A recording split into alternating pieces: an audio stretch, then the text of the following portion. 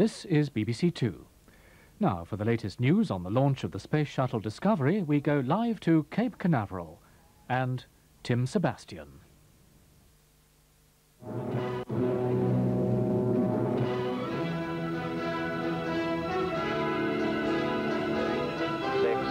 5, 4. We've gone from the engine start. We have the engine start.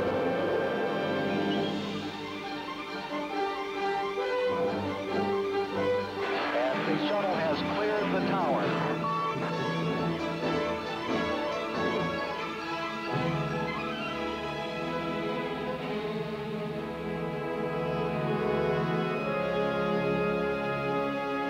The Space Shuttle Discovery has begun its journey to the launch pad. Its next trip is into space.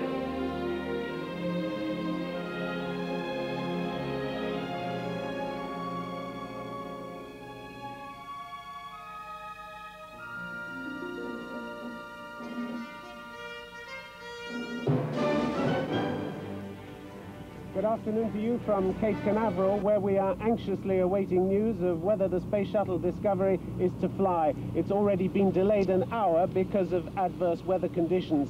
This, you may remember, is a crucial flight for NASA, the first manned mission in 32 months since the Challenger accident. Much of America's prestige, pride, hopes, and money running on this. As a NASA expert said earlier today, they are betting the future of the company on this launch. Well, the countdown is continuing. The hatch on the shuttle has now closed, and the preparations for the astronauts have been proceeding as they have been all day. Commander Rick Cobb, pilot. Despite the delay, the 5 astronauts made their way out to the launch pad this morning, aware that they might not be flying at all. NASA had worked all night to fix last-minute problems on Discovery itself, but the weather proved more intractable. The surface winds are too high, the higher winds are too weak. The astronauts will not go unless conditions are perfect. A short time ago, NASA's chief administrator, James Fletcher, was asked how important today's mission was. Awfully important. We've waited 2.5 years. We've fixed everything we know how to fix. The team is ready. The shuttle is in good shape. The probability of its working is very high. And if it doesn't work, that would be a major disaster for NASA, but it'll work. You don't think you're being overly cautious? No, I don't think so, and especially not on this first flight. It's important that there be a minimum of anomalies on this first flight. And we may relax some of the paperwork a little bit for succeeding flights, but not really the constraints. We'll keep those indefinitely. James Fletcher of NASA. Well, with me is John Pike of the Federation of American Scientists. John, I gather you've had the latest from NASA in the last few seconds. What are they saying? Well, we're currently in a pre-programmed hole. The normal plan is that they get to T-minus 9 minutes and then have at least a 30-minute hold. 9 minutes before launch. 9 minutes before launch. And then they hold the clock there, stop the clock for at least 10 minutes to allow everyone to take one last look at what the situation is before they start the clock running again. Now, as I said, normally this hold is going to last for 10 minutes, but apparently some difficulties have arisen. The schedule is moving a bit slower than they had hoped, and so the hold is going to be lasting at least 30 minutes. The big question, of course, at this point is what's going to be happening with the weather. Normally, they expected the shuttle to be encountering significant tailwinds. They've programmed the computers to compensate for those tailwinds, but the weather's not cooperating and the winds are just not blowing as strongly as they had anticipated. We're still within the so-called launch window. How serious has this delay so far been? What are the potential dangers for it? Thus far, this has been a relatively benign delay. There's no suggestion of problems with any of the hardware. This is probably about the simplest type of problem they could be having. The thing that we're waiting for at this moment is the update from the latest weather balloon that they have sent up. On about an hourly basis, they've been sending up these large weather balloons that take about 45 minutes to reach an altitude of 100,000 feet to tell them what the winds are at those altitudes. We're expecting that the data from the most recent balloon is going to be relayed and analyzed sometime within the next few minutes or so, and that could lead them to make a decision now as to whether they would be launching, say, in about 40 or 45 minutes. If they don't like the results from that weather balloon, they have several more that they're planning to release, and we probably have another 2.5 hours or so before the window closes. The fundamental constraint that they're facing is that, of course, if something goes wrong during the launch, they want to have several airfields in Africa that they can land the orbiter if they need to. The problem, of course, is that given the difference in time zones, it's midday here, getting on late afternoon in Africa, and they want to have daylight at those African landing sites before they launch, and so in about 2.5 hours, the sun's going to start going down in Africa, and that'll be it. So there are some pressures. John Pike, thank you very much indeed. We'll be coming back to you a little later to hear from you and to hear the details from NASA. But let's just recall for a moment why, in fact, there is so much interest in today's launch. 32 months since the Challenger accident. Let's look back at some of the pressures that have affected NASA over this period in the immediate aftermath of the Challenger accident.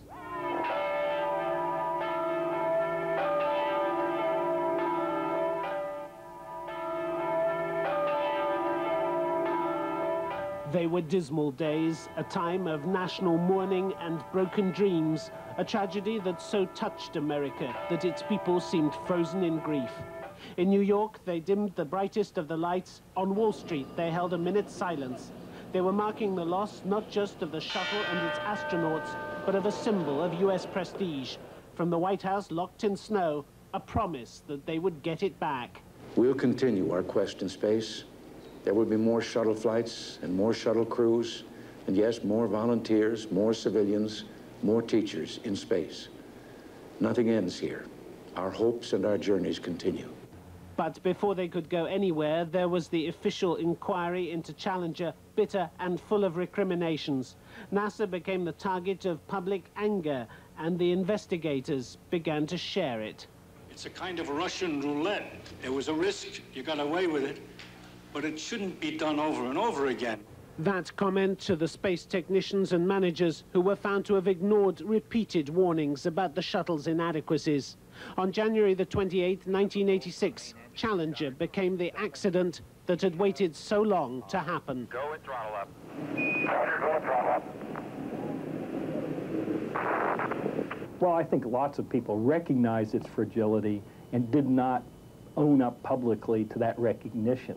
The fact that there were problems in brakes, that the shuttle main engines kept failing and weren't coming anywhere near to their lifetime, that there were a number of problems throughout the system that could cause major accidents, I think was recognized by thoughtful people all along. But the whole mental set was to deny those problems and go on as if it were routine. No denial, though, could get away from the empty launch pad at Cape Canaveral. And even the most pessimistic experts had no idea of the staggering length of time it would take NASA to fly again.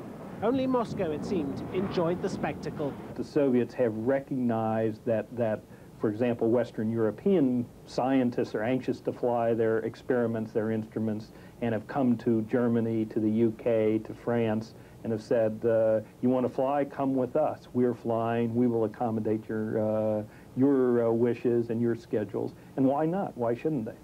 Is America, once again, with the launch of the shuttle Discovery, is it once again guilty of putting its faith just in a single system? Well, the Air Force has diversified its launch fleet to buy small Titans, Deltas, Atlases. As a result of the Challenger accident? Yes, yes. I mean, they had already begun to buy a big alternative to the shuttle, the Titan IV, but they've added to that 3 other launch vehicles in the years since the accident. NASA has not. It was NASA then that began retesting and redesigning with a vengeance. It didn't stop with the solid rocket boosters and the O-ring seals that had doomed the Challenger. The space agency took a look at everything. The more it probed, the more depressing the picture. 200 modifications had to be made to the orbiter, nearly 150 to the boosters. The accident bill approaching $20,000 million.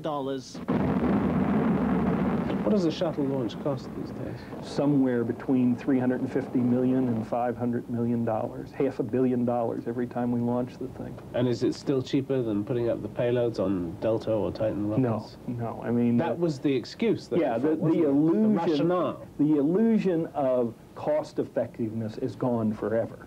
As Discovery took shape at Cape Canaveral, NASA purged its senior officials. All but 2 of the men responsible for launching the Challenger have gone. The move was accompanied by glossy videos to show that the space agency was back on track and to ensure the money kept coming from Congress. There was help, too, from the president. We've grown used to wonders in this century. It's hard to dazzle us. But for 25 years, the United States space program has been doing just that. The Challenger crew is pulling us into the future, and we'll continue to follow them.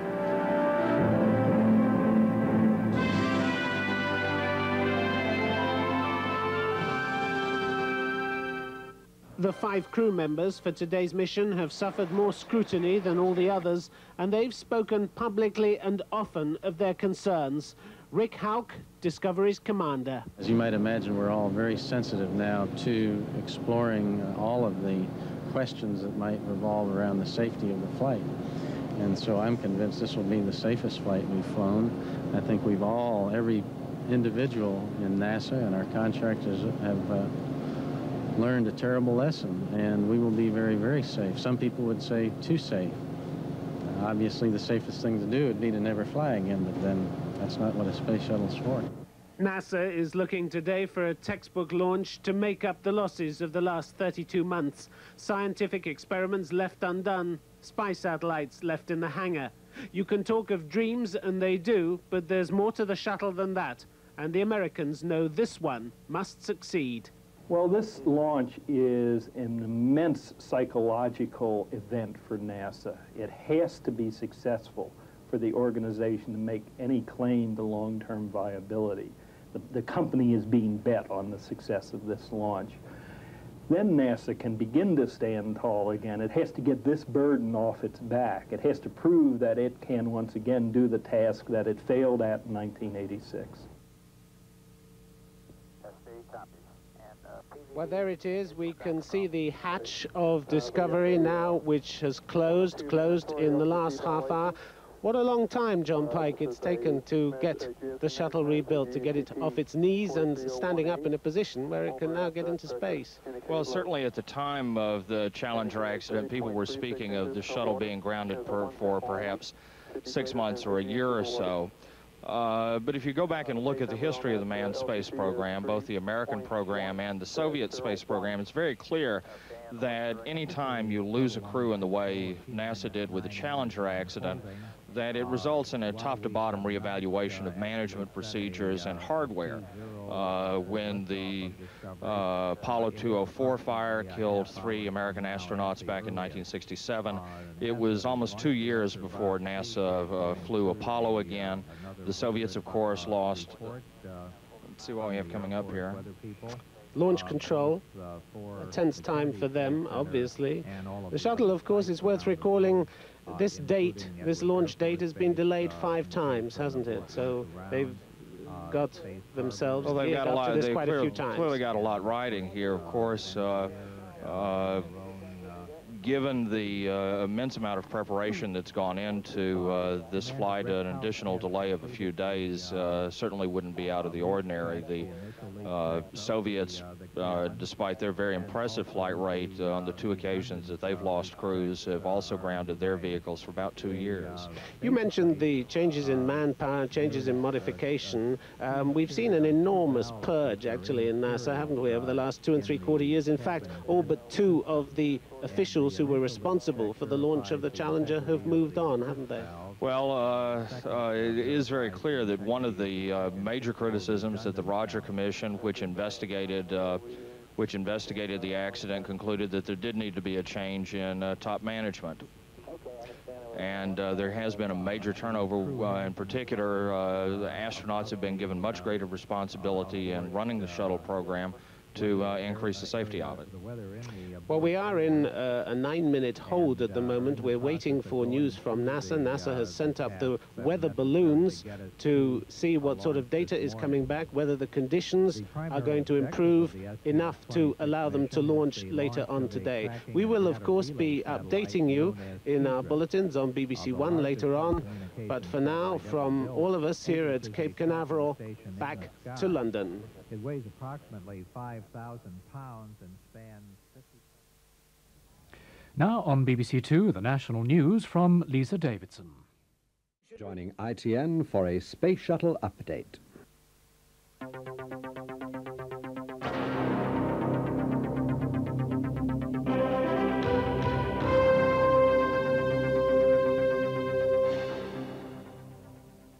The Space Shuttle Discovery is still on the pad at Cape Canaveral, unlaunched.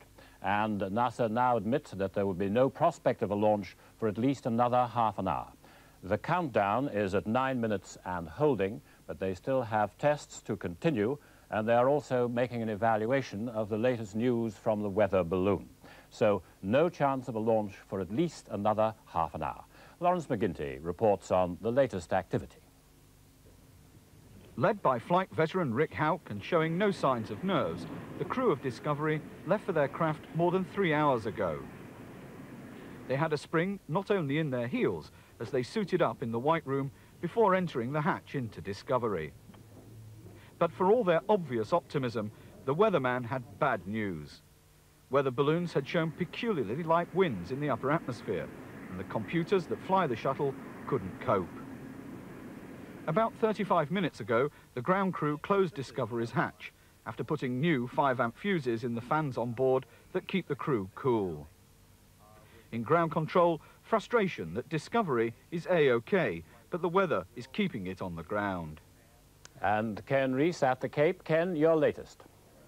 Well, we do have a little bit of good news, Alistair. The latest data from the last weather balloon sent up is showing that the winds in the upper atmosphere, which were causing the problems, are now right on the margin they could possibly fly.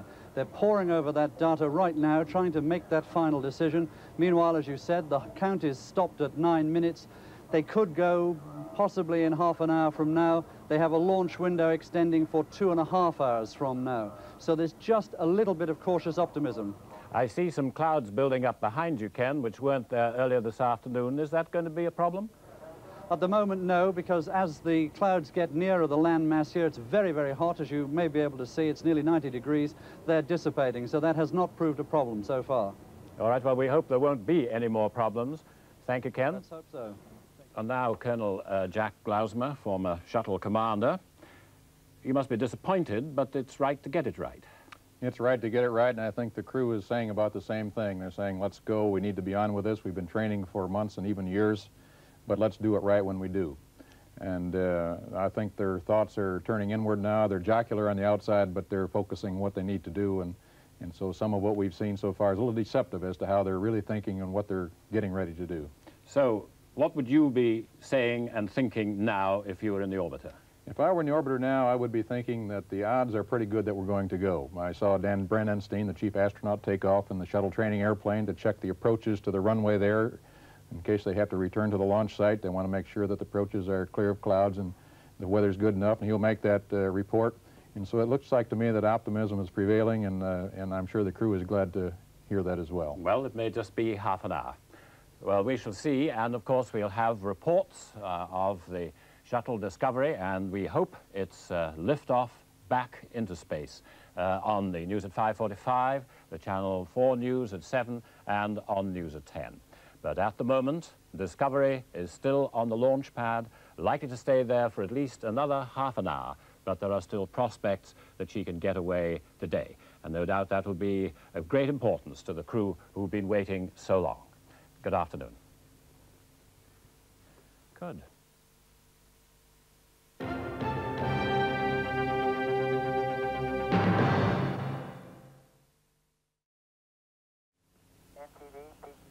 Discovery on the launch pad at Cape Canaveral. The NASA authorities are still checking over reports from the various sections. They had been aiming to go for a launch at 4:30 this afternoon, a revised launch time. but they have still not yet made that decision. Of course, we'll keep you up to date as and how things go. And now, that's the end of this news update. Back to Children's ITV. Latest news on the preparations for the launch of the Space Shuttle Discovery, we go live to Cape Canaveral and Tim Sebastians.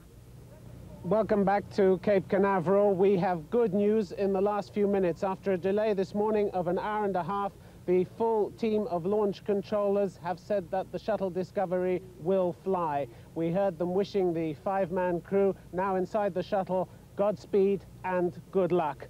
The launch, of course, of the first US manned mission in 32 months since the Challenger disaster. Well, with me is John Pike from the Federation of American Scientists. John, it's taken a long time to get here. It now looks as though they're going to go, doesn't it? Well, when we came out of the 9-minute hold, there was a cheer that went up throughout the press area here, and now that we're less than 5 minutes away from launch, I think that the tension is certainly mounting here. It looks like after 32 months of being grounded, after a number of delays, after certainly a great deal of soul searching, reevaluating where we're going in space, that it looks like we're just about to get back in space again. Of course, the watchword here has been safety all along, right through these 32 months, and indeed for the last 48 hours. How safe can one of these missions possibly be? Well, it's very difficult to say. Obviously, it's an extremely complicated machine, but I think that they've made it as safe as they can. Well, we see Discovery there, the final checks. And what is that? We're seeing the fin of the orbiter. There were some questions about its safety earlier today about the orbital maneuvering system. NASA engineers worked all night to correct that, but it does seem as though they did it just in time. We're coming up on the 3-minute point in the count. Let's just listen to... 5 seconds, the start of the external tank liquid oxygen pressurization will begin. 3 minutes and counting. And the gaseous nitrogen purges of the main engines will be terminated. Go for ET-LO2 pressurization. The ground launch sequencer has started to retract the gaseous oxygen vent hood or beanie cap on the external tank. I'd like to have you clear a caution warning memory and verify no unexpected John Pike, error. what is going on actually inside the shuttle at this moment? Well, they are going through all of their checklists to make sure that everything is ready to go. The main, essentially what's happening right now is that slowly but surely they are disconnecting the shuttle from all of its ground support. Running on its onboard reactor.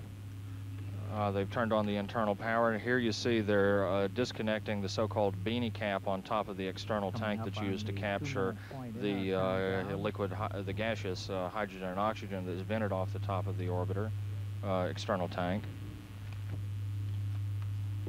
T-minus 2 minutes and counting. This is, of course, something of a test flight, isn't it? They've carried out 200 modifications to the orbiter itself, about 145 to the booster.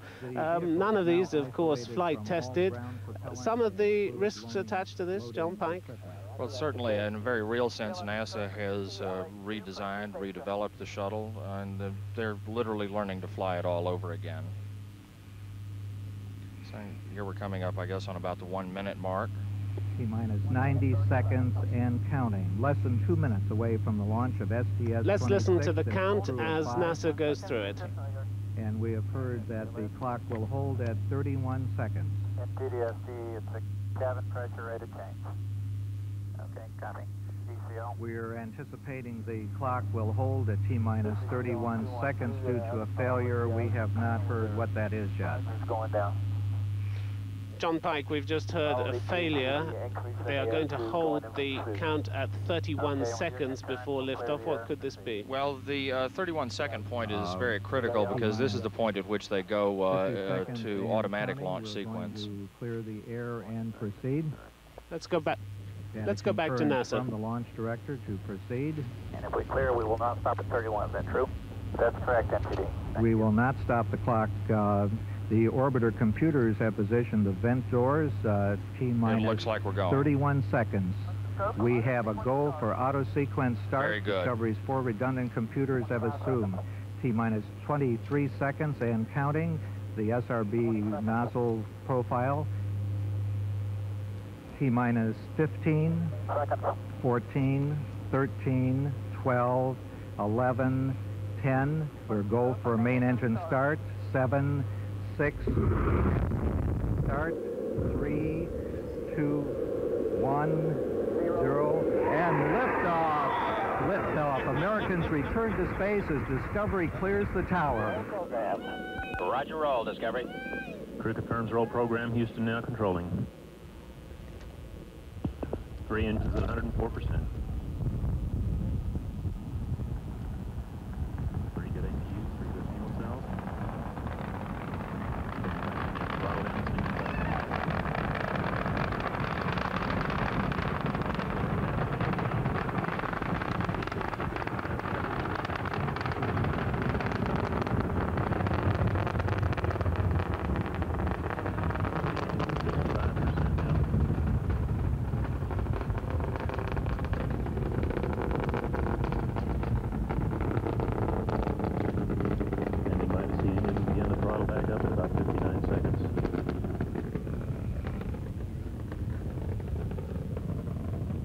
1 minute. Velocity 2,300 feet per second. Altitude 5.9 nautical miles. Downrange distance 3 nautical miles.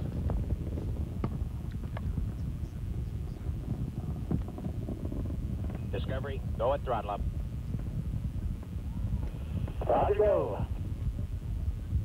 Discovery given a go at throttle up. 3 engines at 104%. Velocity 3,200 feet per second. Altitude 10.8 nautical miles. Downrange distance 8 nautical miles.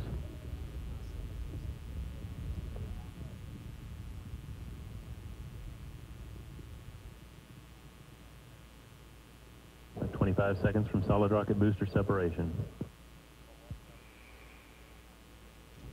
1 minute 45 seconds. 3 engines at 104%. Velocity 4,800 feet per second. Altitude 20 nautical miles. Downrange distance 19 nautical miles. Standing by for solid rocket booster separation.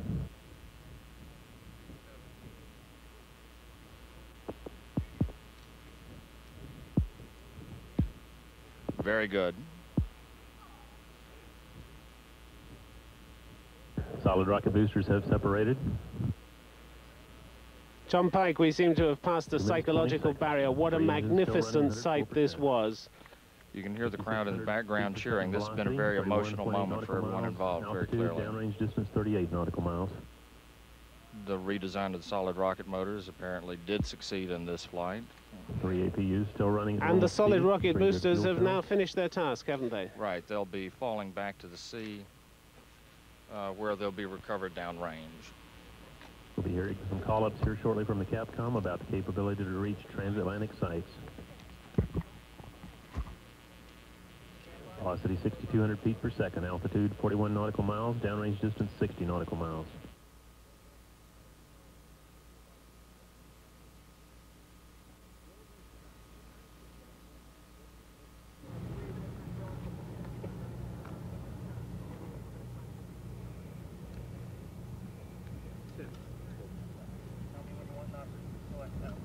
John Pike looked very much like a textbook launch, that, didn't it? Well, after such a long wait. Well, after 32 months on the ground, to see the solid rocket motors firing successfully, separating, to get through that very important 73-second psychological barrier, clearly a major step to getting America back in space. We've still got about 4 minutes before they actually reach orbit. The liquid motors on the orbiter fire for a little more than 8 minutes. But it looks like we have a successful mission so far. This, as we said earlier, was very much of a test flight. NASA, at least the launch controllers, the mission controllers in Houston, must be very, very relieved at this point. Well, of course, we still have a number of abort contingencies that are being looked at as they continue to fire the liquid motors, and I think that until they've established that orbit, it'll be a little too soon to say that it's completely successful, but we've certainly passed a major threshold here. I think it's important to recognize the extent to which NASA is literally learning all over again how to build this vehicle, how to operate it, and how to fly it. And after 32 months on the ground, seeing that launch was a tremendous lift. I suppose the major achievement is to have got it up there at all, but let's look very quickly at what it'll actually be doing. The mission is going to last 4 days. What's the main point of this? Well, obviously the main point of the mission was simply to fly it again. They're going to be deploying a NASA communications satellite that will be used to relay data from the space shuttle as well as upcoming major astronomical missions such as the Hubble Space Telescope.